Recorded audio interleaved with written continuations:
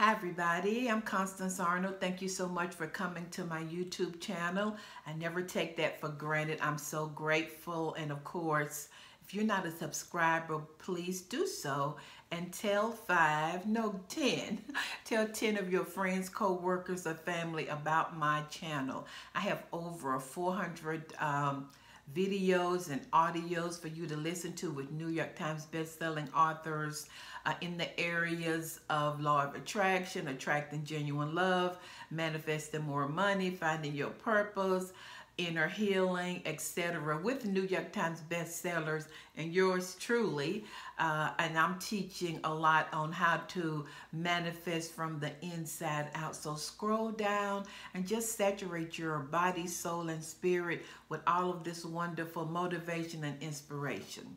Okay, so let me answer this question. And even though I'm answering this question for a listener, I want you to really extract the principle that I'm going to share. And basically the question is, this particular lady, thank you so much for your honesty. She's an international listener, and she has been divorced for 10 years, and she is still unforgiving and upset and mad at her ex who has moved on and remarried, and but she wants love. And so let me give you a universal principle, and the principle is this: unforgiveness is a vibration that you live and dwell in. It's a low vibration. You already know that.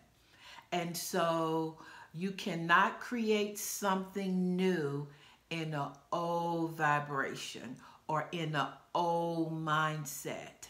And so what has happened, my dear, over the years, you've been living in the state of unforgiveness. You've been thinking about it, feeling it, etc. You know, I get it. You know, I've gone through some really difficult times in my life where, you know, I was engaged and things did not happen the way that they should have, and the way things that were done were not done with integrity. You know, I get that. And so, but you have to make a decision. Are you sick and tired of being sick and tired? And over the 25 years that I've been a professional counselor, one thing that I have realized is that as a coach and as a therapist, only the client can make that decision. And many times people want to hold on. I have a right to be mad and a right to be upset.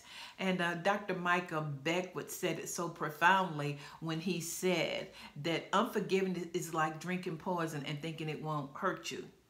And so in your particular case, or in this particular case, you don't have any room for a new relationship. So when unforgiveness is taking up your life, there's no space, there's no room for the new to even manifest.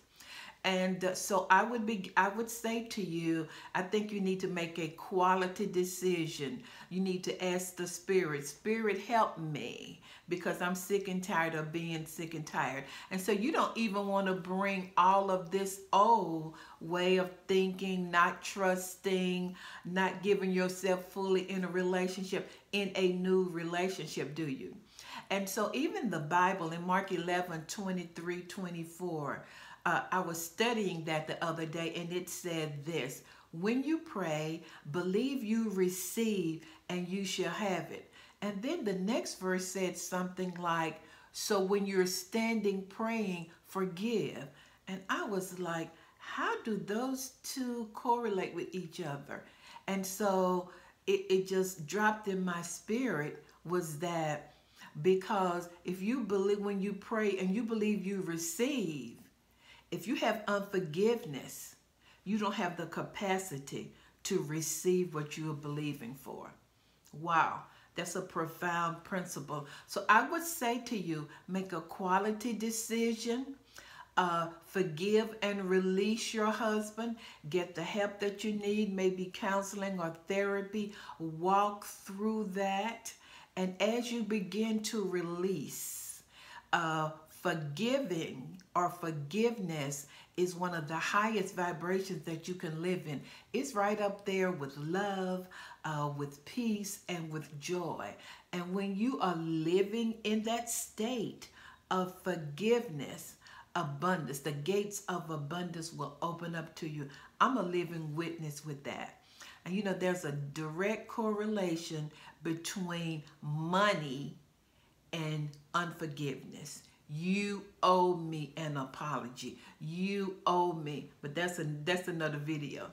So guys, this is the kind of in-depth teaching that I'm going to be doing in my upcoming virtual seminar on Saturday, June 13th, because we all know that it's only when you deal with your limiting beliefs, your old mindset, your old vibrations, that you can create the new. So I'm going to be teaching you how to achieve, accelerate, and really manifest your wildest dreams. It is the will of God, but there are universal fixed laws that you must walk in, understand, dwell in, live in, and I'm going to be teaching you that. It's only going to be 10 people. Why 10? Because I want you to receive my real-time one-on-one virtual coaching. So go to my website, fulfillingyourpurpose.com. Just click the link below. God bless you, and have a great day.